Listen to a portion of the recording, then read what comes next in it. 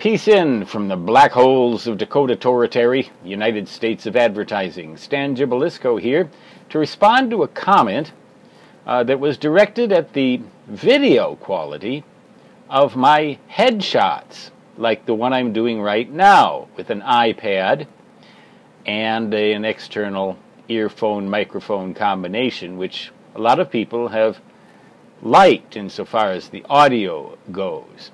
But as for the video, one person said your face is always fuzzy. Well, there's a couple reasons for that. I do most of my selfies or faces, or occasionally to me referred to as feces.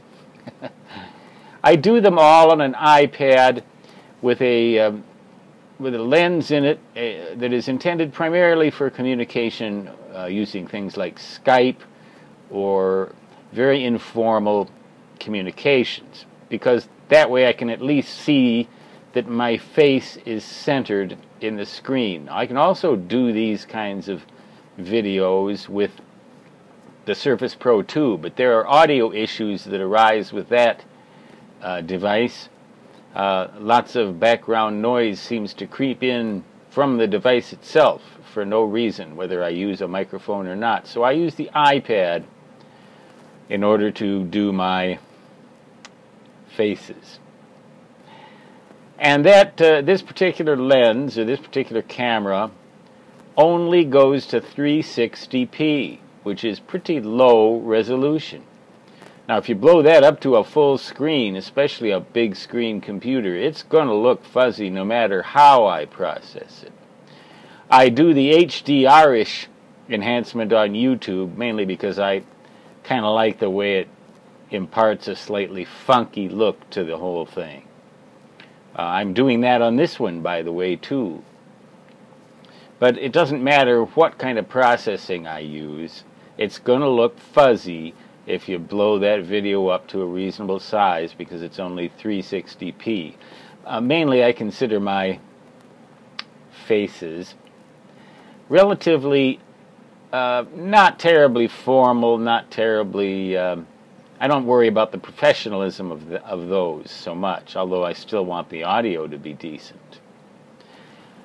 When it comes to really top-notch video, I pay particular attention to my technical videos where I write on the screen and draw diagrams. That's done on a Surface Pro 2 using Camtasia Studio program, screen capture. And I can make those videos 1080p, and I usually do. Other technical videos, sometimes I draw I raid diagrams directly from my books, or go to websites and show them, or do various other types of technical illustrations that require high resolution, and those too are 1080p. Those are done on the Hewlett-Packard Envy computer with the same Camtasia Studio screen capture program.